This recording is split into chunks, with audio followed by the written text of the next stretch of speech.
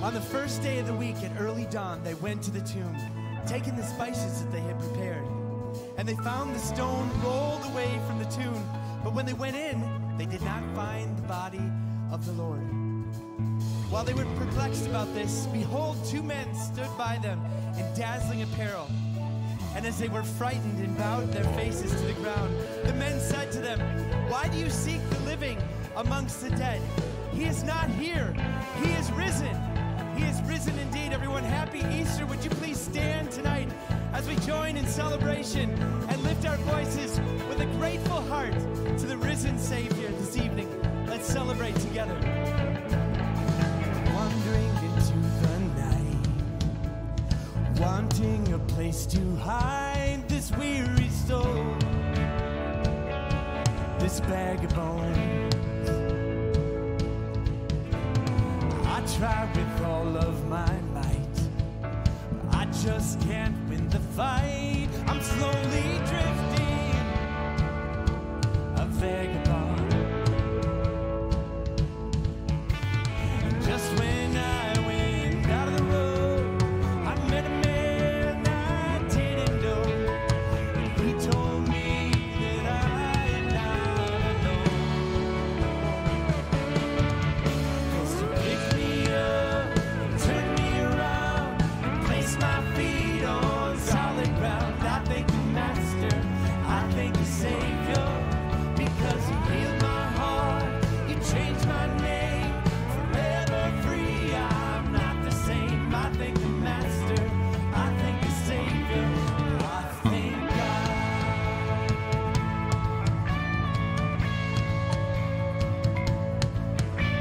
I cannot deny what I've seen. Got no choice but to believe. My doubts are burning like ashes in the wind. So long to my old friends. Burden and bitterness, you can just keep it moving.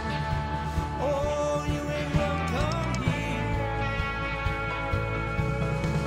From now until I walk the streets of gold, I'll sing of how you saved my soul. This wayward son has found his way back. You picked me up and turned me around and placed my feet on solid ground. I thank the Master, I thank the Savior, because he healed my heart and changed my name, forever free. I'm not the same. I thank the Master, I thank the Savior. Oh, I thank God.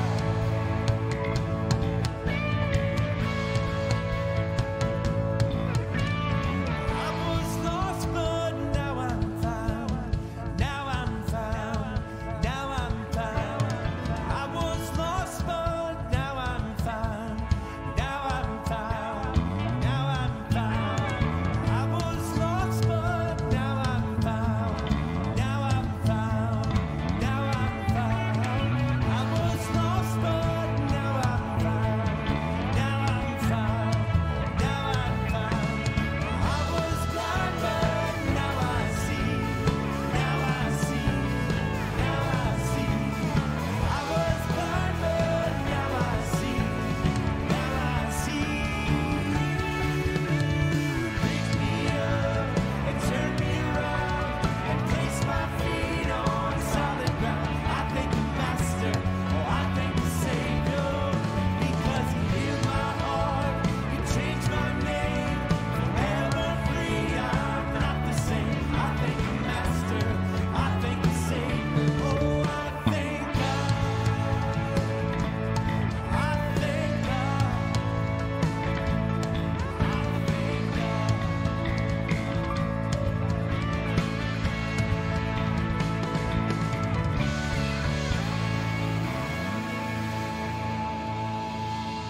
So good to celebrate the good news together. That the one who authored our story decided to rewrite it all, to give us a new name, a new identity, a new family in Christ, beloved nature and life with him. Would you join in singing and celebrating with us as we worship?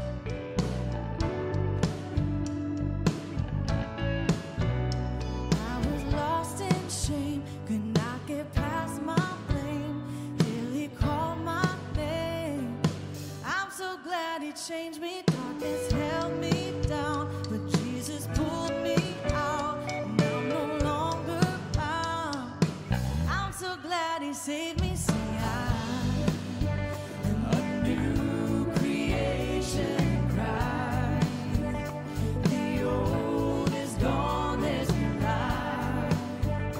I live by faith, not by sight. There is a new name written down in glory, and it's mine. Yes, it's mine. I met the author of my story, and it's mine. Yes, it's mine.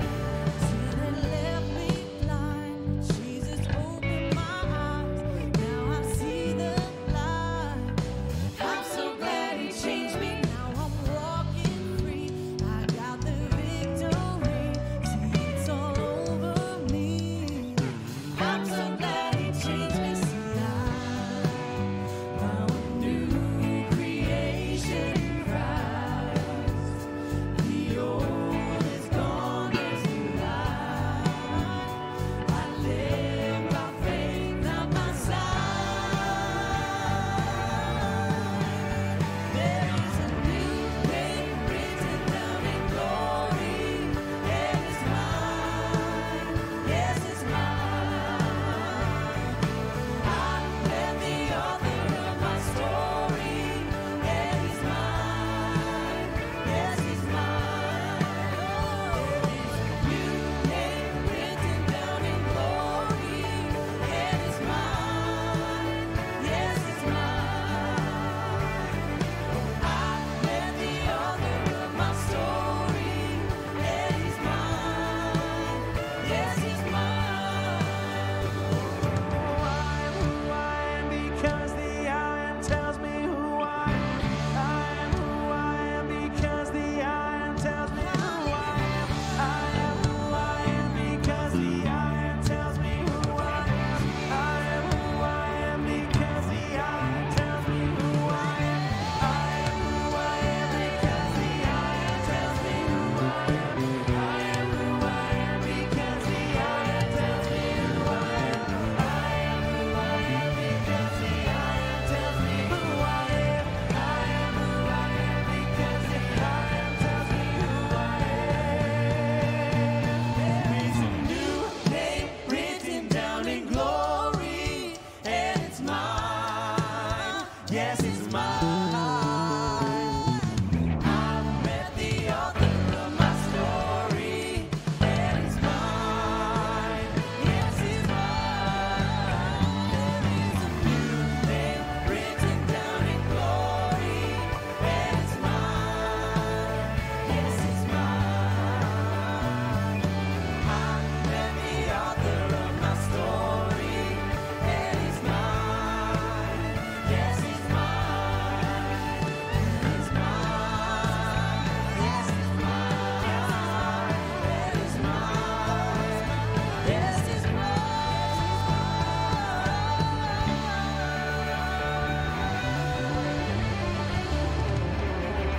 Give it up. Thank you, Jesus.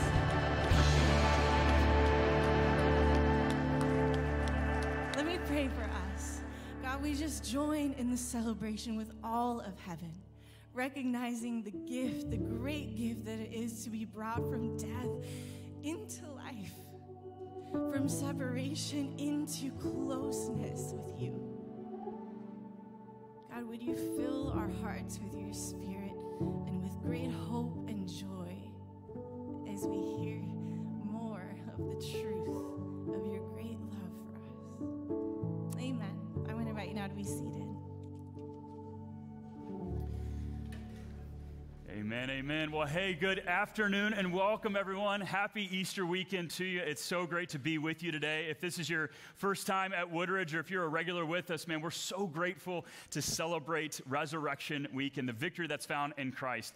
I've got just one really quick announcement before we dive into the message. It's a really important message.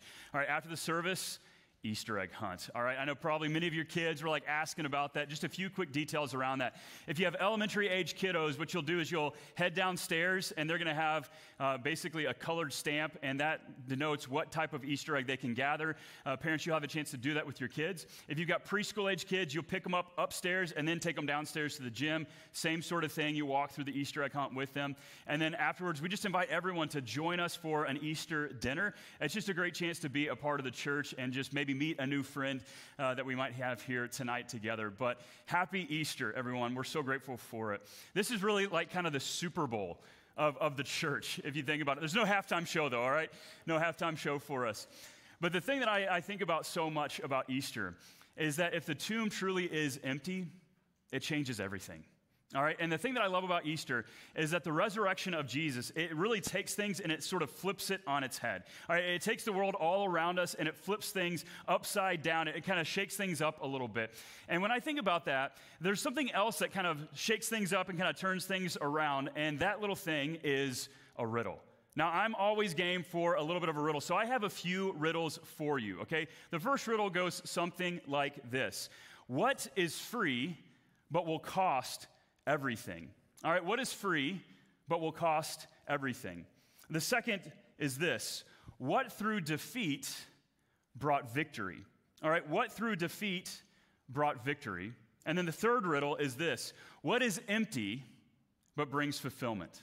All right, what is empty but ultimately brings fulfillment? Now, I realize that while I ask you a riddle, I realize I might have just lost you for the rest of the talk here, all right?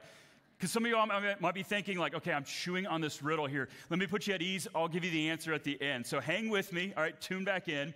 But the reason why I love a good riddle is because maybe there's a little bit of confusion, right? It's kind of like, oh, I'm confused by this, and I'm kind of seeking and just trying to understand and unpack a little bit. But the thing that I love about a riddle is that it causes clarity. And it causes us to kind of yearn and seek and try to find an answer, right? We might throw answers out here or there, but there's confusion and there's clarity and there's just this overwhelming sense of, I want to find the answer. And when I think about a riddle, a good riddle, you know, I think for many of us, maybe we're walking in here today and you might be thinking to yourself, if I was to reflect on my own faith journey, my own life, maybe you would say, yeah, my life feels a little bit like that as well. You see, because maybe some of you are walking in here tonight and you're like, man, my life just is one big confusing mess, right? It's kind of like whenever you hold sand in your hand on the beach and the sand is just kind of dripping through your fingers. That's kind of what your life feels like. It's like, man, I just feel like life is just sort of slipping through my fingers and I don't really know what's next. I don't really know how to go about the next step. I'm just kind of confused in general. And if that's you, man, grateful for your presence. Maybe for some of you, though, you're kind of on that clarity-seeking journey. You're like, yeah, I feel like there are so many questions in my life that I want the answer to all of these big questions. Like, why am I here? All right, what is the purpose? All right, is there really meaning at all to life? All right, and the thing is like a good riddle, we might kind of throw answers out there, but we may not feel super confident or assured in that answer that we give. And so we're left kind of grasping and thinking and chewing on it. And so we'll see that tonight. As we dig into an amazing story from John chapter 11. It's really a story of Jesus and one of his friends named Martha.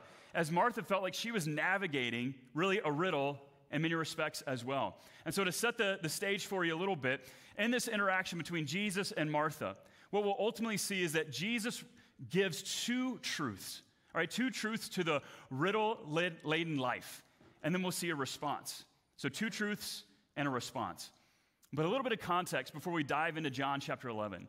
Now, this happened just a few days prior to Jesus' crucifixion and ultimately his resurrection. And what happened is that Jesus was up north and he was ministering. He was kind of doing what he was doing. And all of a sudden, word came to him that his good friend Lazarus was sick. And so Lazarus was the brother of Martha and of Mary. You might know the story. But as word got to Jesus, Jesus did the unexpected. What do you think he did? All right, for some of us, it's like maybe he dropped everything and he ran to Lazarus. Maybe Jesus called down healing upon Lazarus. Like, what did Jesus do? He did the unexpected. You ready for it? He waited 2 days. And he continued to minister there. And then finally he said, it's time to go up to Jerusalem. It's time to go up to Bethany to see my friend Lazarus, Mary, and Martha. And as Jesus is going down, word comes back that Lazarus had died.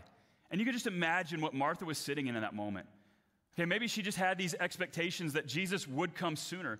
Maybe she had these expectations that Jesus from even afar would heal her brother. And maybe some of you kind of sit in that tension as well. Maybe you're sitting there and you're like, yeah, I feel like God is supposed to be with me. I feel like God is supposed to be for me, but I feel like God is just kind of dropping the ball. He's not really meeting my expectations. And you're sitting kind of in that season of mystery and of riddle as well. And so we see as Jesus approaches Bethany that Martha rushes out. Mary stays back, but Martha rushes out. And we see this interaction between Jesus and Martha. Verse 21, it says this. Martha said to Jesus, Lord, if you had been here, my brother would not have died. But even now, I know that whatever you ask from God, God will give you. Okay, pause there for a moment. All right, this is not really a rebuke from Martha. She's just coming with bold assurance saying, Jesus, if you would have been here, my brother would have lived because I have confidence in your presence. I have confidence in what you can do. And I have confidence that even if you can't do it, you have such a relationship that whatever you ask of your Heavenly Father, He will answer it. And so it's not necessarily a conviction. It's not really a rebuke. It's more of just this longing out to Jesus. But then it continues along. She says, if you would have been here, my brother would have been healed. But then Jesus said to her, verse 23, He said, your brother will rise again.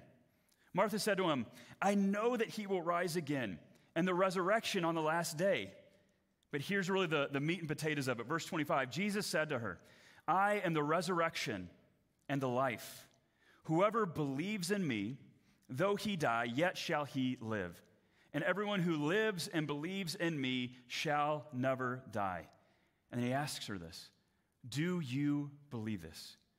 In verse 27, she said to him, yes, Lord, I believe that you are the Christ, the Son of God, who is coming into the world. So we can just see this amazing story unfold before us. And Jesus answers her with two truths, and then we see a response. But the very first truth that we come to, the very first truth that we see that Jesus elevating is that Jesus is saying, you know what, there is going to be a life then. All right, Jesus is saying there is a futuristic life. Look again at verse 25. Jesus said to her, I am the resurrection and the life. Whoever believes in me, though he die, yet he shall live.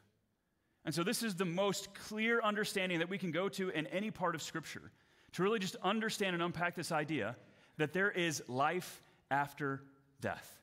All right, and I know that for some of us, it's like, wow, that's like mind-blowing for me a little bit. Because I think for many of us, it's like, I thought that, I just was, after I die, I just go into the ground and I just cease to exist. But what Jesus is saying here, he's saying, I am the resurrection and the life. There is abundant life available to you then. In a future state, there is life after death. And Martha gets it. She says, you know what, I believe that because I believe that my brother Lazarus, he will rise again on the last day. And this is just a hope and a truth that we have to cling to. And it's a hope and a truth that our family, my family, has really allowed to sink deep into our hearts. Because if we were to look over the last 10 months, our family, my wife Cassie and I, we've navigated immeasurable amounts of grief. Within the last 10 months, Cassie lost both of her remaining grandparents within a few short months of one another. I lost my grandmother in November.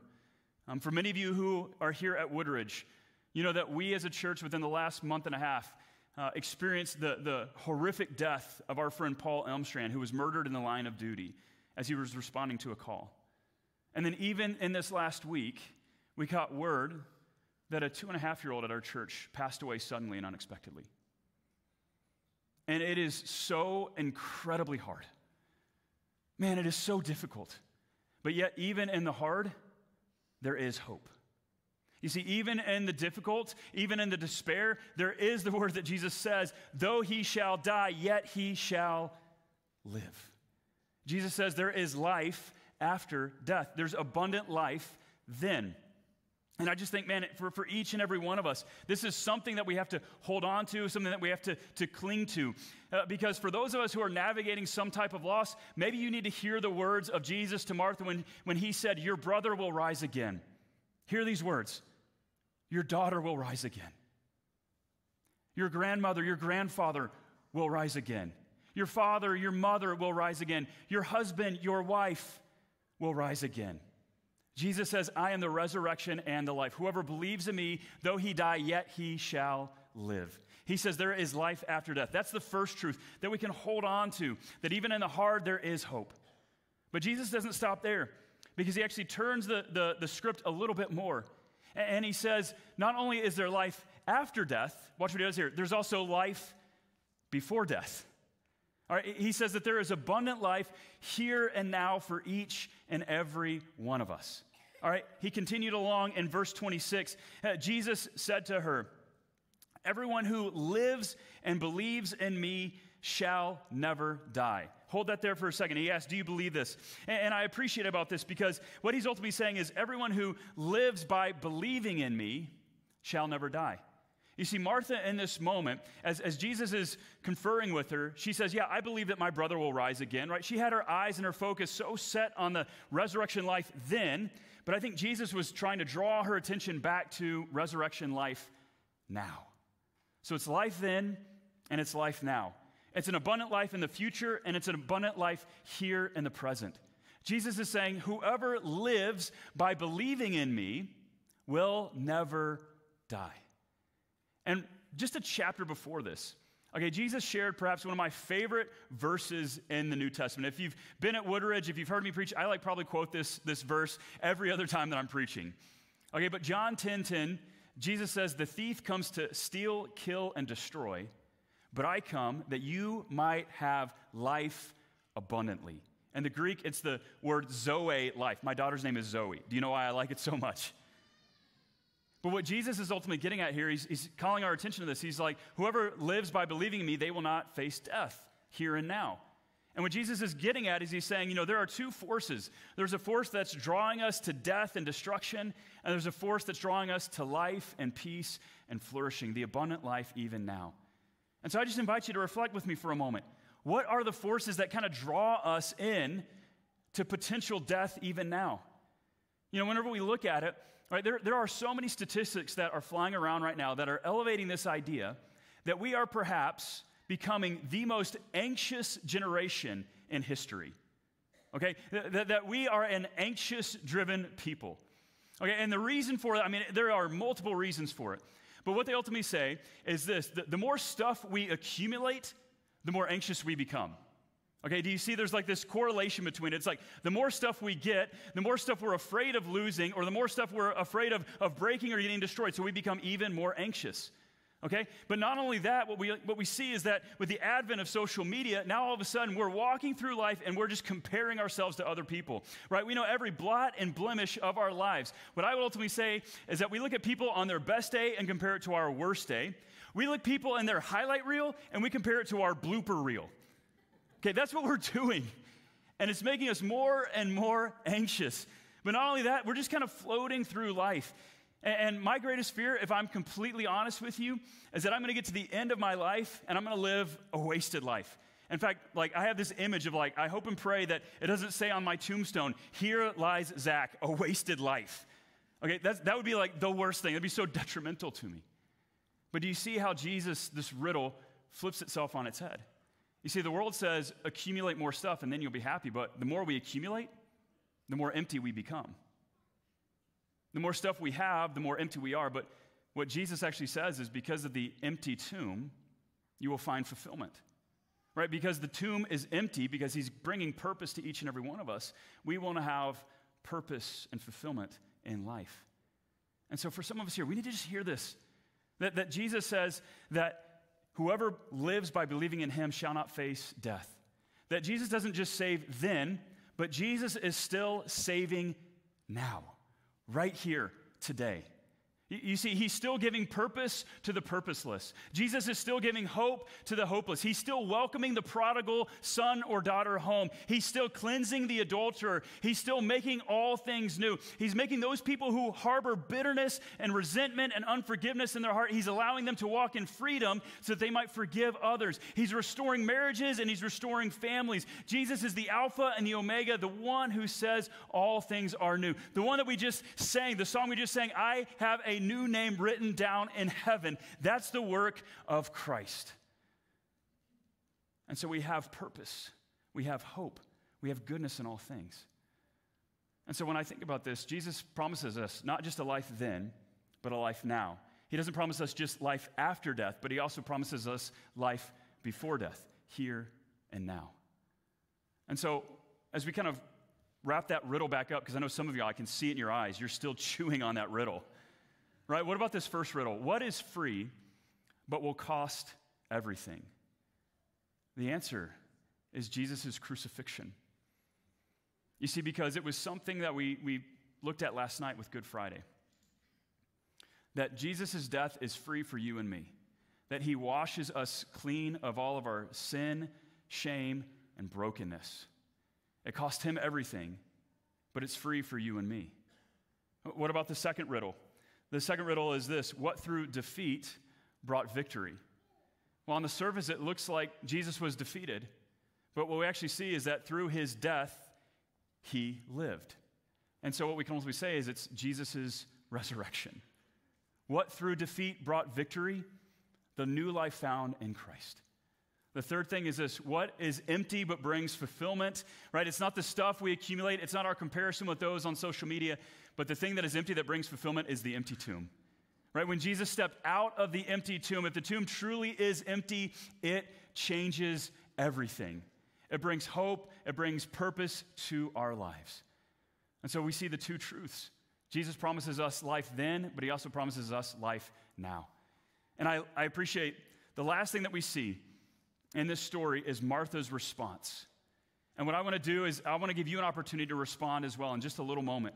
It's one of our traditions here at Easter at Woodridge. It's to give you a chance to respond and say, you know what? I want to respond to Jesus, to the fact that he gives new life then and he gives new life now. But Martha, what she does is she says, as she's prompted by Jesus, do you believe this? And she simply says, yes, I believe that you are the Christ, the Messiah. You are the Son of God. You are the one who is coming into the world. All right, it is one of the most confident and complete declarations of who Christ was. She says, though my house shakes because my brother just died, my rock moves not. And you, Jesus, are my rock. And so for some of us here tonight, like I said, I want to give you a chance to respond. And just a little bit, I'm going to pray for us, and I'm going to invite you, if you want to say, this is true of me, I want to commit, I want to respond to Jesus, I'm going to have every head bow and every eye closed, I'm going to invite you to stand with me, and I want to pray for you specifically. But maybe for some of us, we're saying, you know, I've never understood or never had the chance to respond to Jesus as Savior, right? And maybe you're walking through and it's like, man, I'm just afraid of death. I'm afraid of what's around the corner. But the truth of the matter is this, that in Christ, death is not a period. Death is merely a comma. When Jesus stepped out of the grave, he put an exclamation mark on his victory. The gospel, or the writer Paul says, for anyone who is in Christ, they are a new creation. The old is gone and the new has come. And so if you're like, I want to know what it's like to say yes to Jesus as Savior, to life then, this future resurrection life, I want to give you a chance to do that in just a little bit. And then for others of us, maybe you are responding to that second truth. Maybe you're kind of walking through and you're like, man, yes, I feel the anxiousness. Yes, I feel the pointlessness. Yes, I feel like I'm hopeless in my life. And I want to follow Jesus as the leader of my life. I want that abundant, flourishing life. I'm done with the way of old things, and I want something new. My uncle said it really well. He said, you know, before Christ, I felt like I was walking through life, seeing everything in black and white. But then when I came to Christ, it's like I saw the world in HD. There was new eyes, there was new vision, and there was a new way of seeing things. And so if that's you, in just a moment, I'm going to invite you to stand, and I would love to pray over you as well, to say, I want abundant life in Christ right here, right now as well. But friends, for all of us, man, may we know that truth. The riddles of life that we face and that we navigate, that Jesus said the words, I am the resurrection and the life. Whoever lives by believing in me shall not die. And whoever believes in me, though he shall die, yet he shall live. Proclaiming his victory in all things. Amen. Let's pray together, friends. I invite you now, let's bow our heads, close our eyes. And I just want to give you that invitation now with every head bowed and every eye closed. If you're sitting there and you feel like God is just stirring your heart to say, man, I want to say yes to Jesus as Savior of my life. I've never had the chance to respond to him as Savior. I want abundant life then. I invite you to stand even now.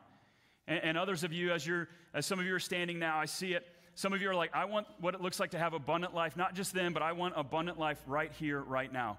I'm tired of the ways that I'm living. I want to see the words come true in my life. When Jesus said, the thief comes to steal, kill, and destroy, but I came that you might have life abundantly. Amen. I see you. I'd love to pray for you now.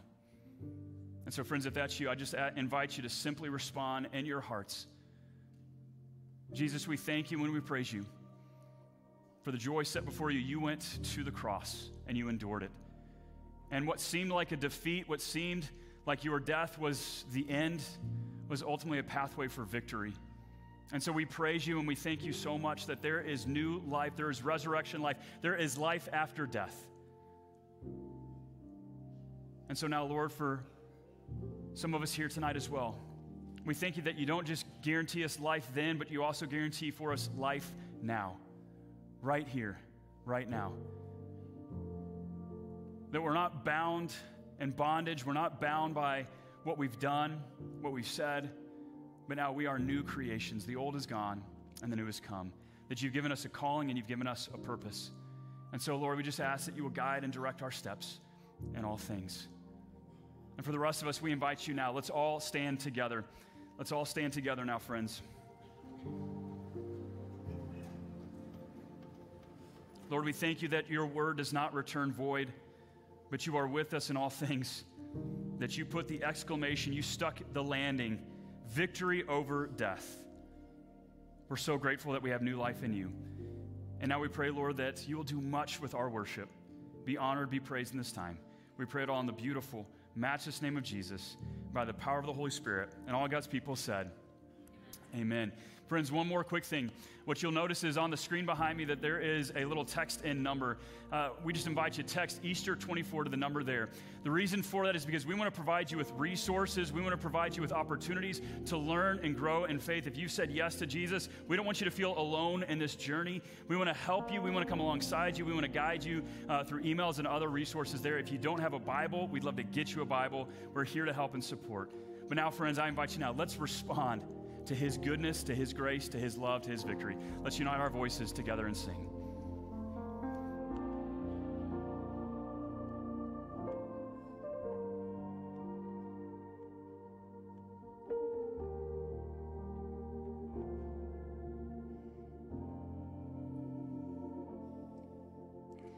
I was rich, I remember who I was.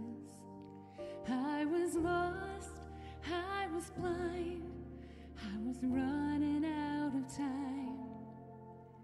And sin separated, the breach was far too wide.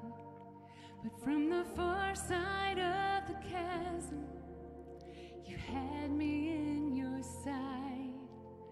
So you made a way across the great divide, left behind heaven's throne to build it here inside. And there at the cross, you paid the debt I owed, broke my chains, freed my soul. For the first time I had hope. And thank you, Jesus, for the blood applied. And thank you, Jesus, it has washed me white. And thank you, Jesus, you have saved my life. You brought me from the darkness into glorious light.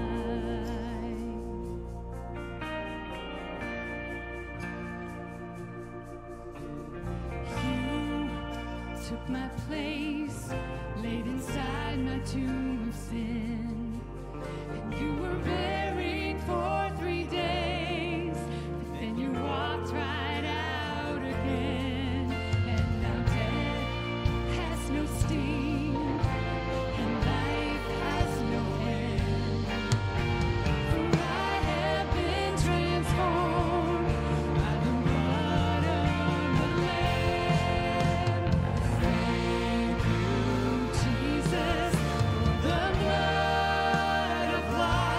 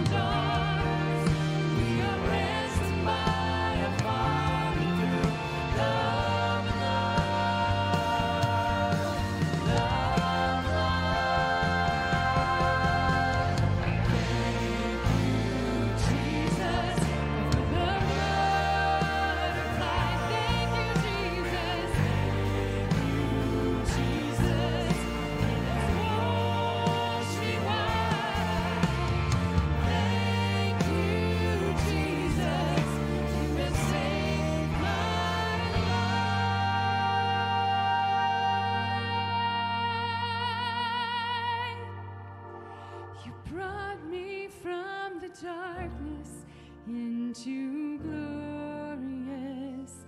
light.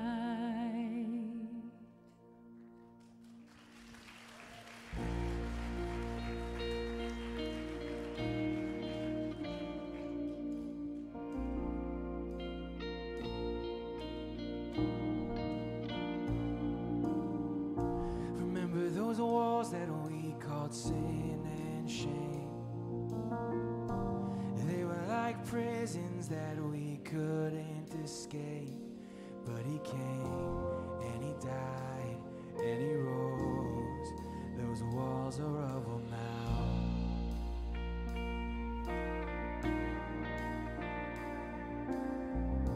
Remember those giants we called death and grave? They were like mountains that stood in our way.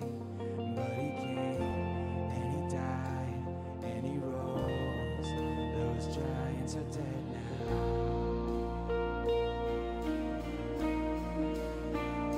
This is our God, this is who he is. He loves us. This is our God, this is what he does. He saves us. He bore the cross, beat the grave. Let heaven and earth proclaim. This is our God, King Jesus.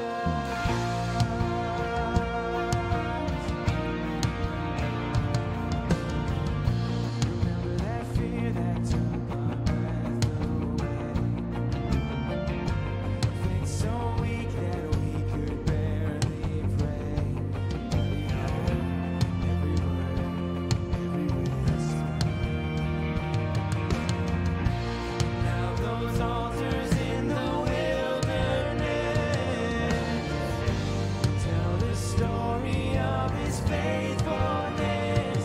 Never once did he fail, and he never will. This is our God, this is who he is. He loves us. This is our God, this is what he does. He saves us. For the cross, breathe the grave. Let heaven and earth proclaim. This is our God, King Jesus. Who pulled me out of that pit? He did, he did. Who paid for all of our sin? Nobody but Jesus. Who pulled me out of that pit? He did, he did. Who paid for all of our sin? Nobody but Jesus. Who rescued me from that grave? Yahweh, Yahweh. Who gets the glory and praise? Nobody but Jesus. Who rescued me from that grave? Yahweh, Yahweh. Who gets the glory and praise? Nobody but him. This is our God. This is who he is. He loves us. This is our God. This is what he does. He saves us. For the cross, breathe the grave. Let heaven and earth proclaim. This is our God, King Jesus. For the cross, breathe the grave. Let heaven and earth proclaim. This is our God, King Jesus.